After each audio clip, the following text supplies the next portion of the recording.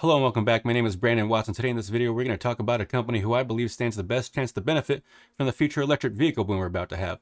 Now, this company's highest earning product is not even something that Tesla wants, as Elon needs something completely different to make his EV batteries, yet this company still offers and is actually one of the largest producers of in the world.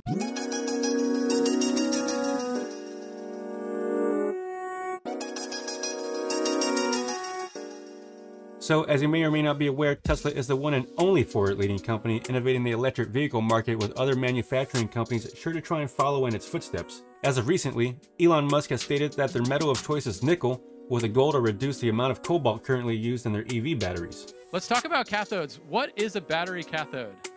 Cathodes are like bookshelves, where the metal, the nickel, the cobalt, the manganese, or aluminum is like the shelf, and the lithium is the book. And really, what sets apart these different metals is how many books of lithium they can fit on the shelves and how sturdy the shelves are. Dollar per kilowatt hour cathode of just the metal, using just LME, London Metal Exchange prices, versus the energy density of just the cathode.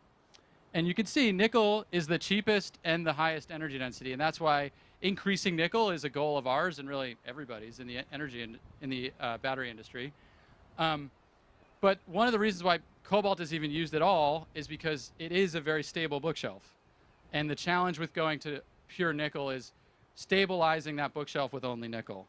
So in order to scale, we really need to make sure that we're not constrained by total nickel availability. I actually spoke with the CEOs of the biggest mining companies in the world and said, please make more nickel. It's very important. And so I think they are going to make more nickel. The market for Tesla might have run up already for the average investor, but has the market for nickel and its suppliers? Which supply for nickel is already experiencing a shortage that Elon Musk has already emphasized he needs more of. And better yet, if the market for nickel hasn't run its course, then who stands the chance to make the best return from not just Tesla's need for nickel, but from everyone else who follows in Musk's footsteps once he maximizes the metal's efficiency? If I had to take a guess, I would say whoever could supply the most amount of nickel will be the one who gains the largest contracts. Who would that company be? Well, let's take a look at the largest producer in the world of iron ore pellets, nickel, and manganese, under the ticker name VALE.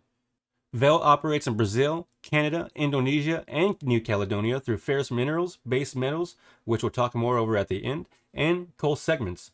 With iron ore being their #1 highest earning product, VALE has and provides a logistics network that integrates mines, railroads, ships, and ports for the transportation of their ore, while also carrying third-party cargo to maximize their ship's payload and offering 2 passenger train lines in Brazil. This company is no joke, they do it all. Now, as I said, iron ore is currently their golden ticket in revenue right now. China has seen a huge demand for iron ore, citing a 19% increase in their crude steel production last month compared to a year earlier, nearing a record level. Couple this with operational challenges and weather disruptions for the 2 largest iron ore producers in the first quarter, and you have ore prices at all-time highs. This is currently great for VALE's #1 product, also thanks in part to China's pollution crackdown, which is helping iron ore's price rise. Now, getting back to Elon Musk's need for nickel. Well, I'd just like to reemphasize, any mining companies out there, please mine more nickel. Okay, wherever you are in the world, please mine more nickel, and don't wait for nickel to go back to some high point that you experienced some 5 years ago or whatever. Go for efficient, as environmentally friendly nickel mining at high volume. You can hear as he states in his Q2 2020 earnings what he needs for his EV batteries is nickel, but what he wants is for it to be environmentally friendly and produced at high volume. Stepping forward into 2021, Tesla decides to become a technical partner in the New Caledonia Goro mine, which was recently sold from VALE to local interest. Now, although this was just one mine, VALE is the largest producer of nickel in the world and has multiple mines that span across Brazil, Canada, Indonesia, as well as New Caledonia. So, high volume output? Check. On the environmentally friendly side, VALE is currently investing in the Clean AER project, which aims to cut sulfur dioxide emissions from the nickel melting process by 85%.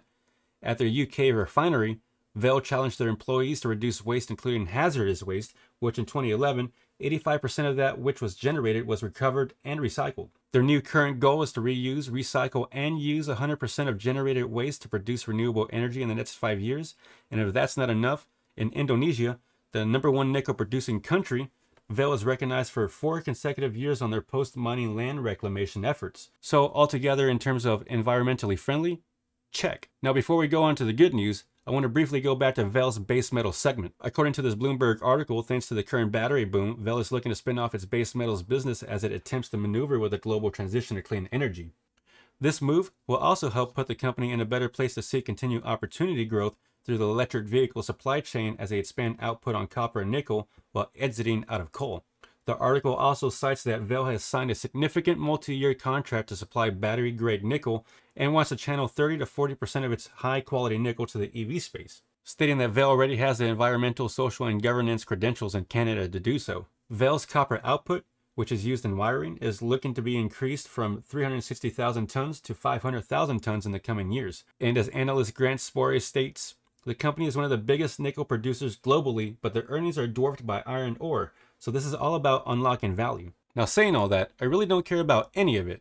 What I love about this stock is actually in the charts, which I'll go over at the end of the technical analysis. Now, if you already joined our free Discord, you would have seen me talk about VALE over the last 2 weeks, as myself and a few others have already took a position into VALE. Now, I apologize for not getting this video out sooner, as if you haven't noticed, the housing market is actually currently going through its own boom, and as a real estate photographer, well, you can imagine I've been quite busy. So going to the charts, we can see that on April 15th, what drew me to this stock was the super sexy multi-month consolidation that was going on between $16.3 to $19. What I wasn't sure of at the time was their earnings, as I never like to hold through earnings with this type of manipulated market. Though when you have a solid company that trades 28 million shares on average, price starts to become a little harder to manipulate.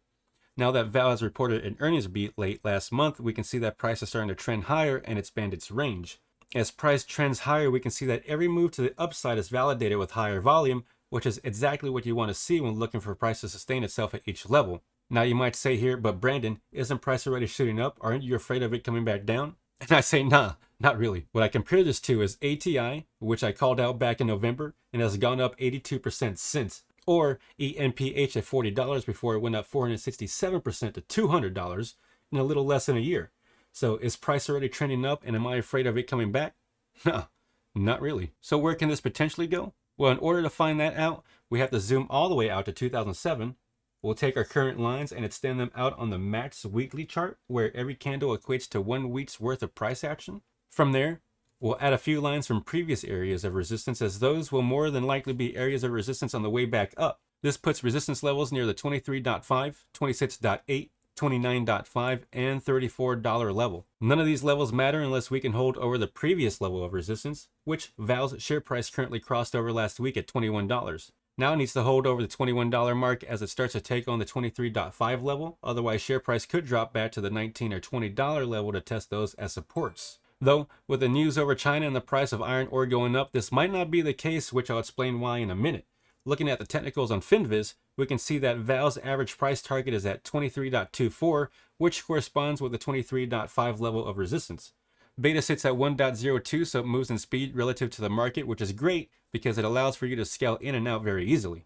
The relative volume is what I find most interesting, as volume has been picking up almost every day, and a lot of it is being hidden in the after-hours sessions. Going back to mid-April on the 5-minute chart, we could see on the 16th that volume spiked by 3 million shares, when on average, each 5-minute candle would only see about 500,000 shares or less. 3 million shares at around 19.4 is roughly 58 million worth of VALE stock. Now, as Steve puts it, that's not someone, but something. Then, after hours on the same day, another large print of 1.2 million shares. The next day, 1 million shares around 19.5, and we start to see whoever's buying these large amounts of shares is starting to jack around with the price during pre-market so that they can scoop up more shares at a lower price, thanks to retailers being shaken out of their positions. The following day on the 22nd, when price drops, we see the share price being held up by another 1.4 million shares near 19.4, followed by 2 large prints of 1 million shares each at the end of the day. Then, when VALE has their earnings on the 26th, which they reported they beat expectations, whoever's buying millions of shares shoots the price down by a mere 18,000 shares to see how retailers one last time before the trend starts going up. And every day after that, we get large prints of over 1 million shares being bought up at random points in the day. 2 million, 1.5 million, 1.2, 1.6, 3.8 million shares at the close being bought up, 2.8 million shares after hours, and then finally on Friday we have a large print of 1.9 million shares trading inside a 5-minute candle, when again, every candle before that, on average, was trading less than 400,000 to 500,000 shares. This one order alone was 5.5% of the total volume traded for the day. The 2.8 million during after hours before that was a whopping 9.8% of the total volume traded during regular trading hours. So what do you think? You think someone is trying to semi-hide their intentions of buying up tons of VAL? Maybe in this current crazy retailer market, whoever is buying this up doesn't want the share price to escape from their hands before they're done loading however many boats they have lined up. If that's the case, then going back to the daily chart, we can see that VAL might actually have an opportunity of turning into another EMPH or ATI while breaking past its current resistance levels. I mean, the volume is certainly coming in, and price is actually holding itself up compared to some other companies out there presently. How should this be played?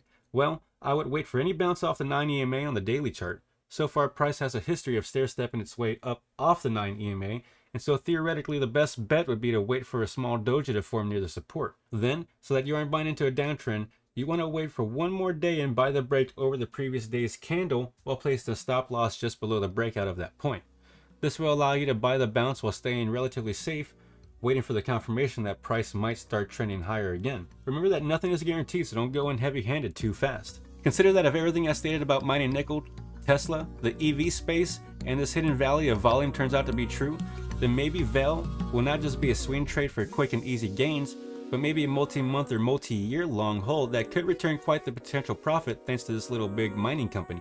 So what do you think about all this? Drop a comment below. I love everyone's feedback, and if you're catching this a couple days or couple weeks later, you might want to consider hitting the notification bell so that we get alerted before the fact and not after the move. Take care and have a great weekend.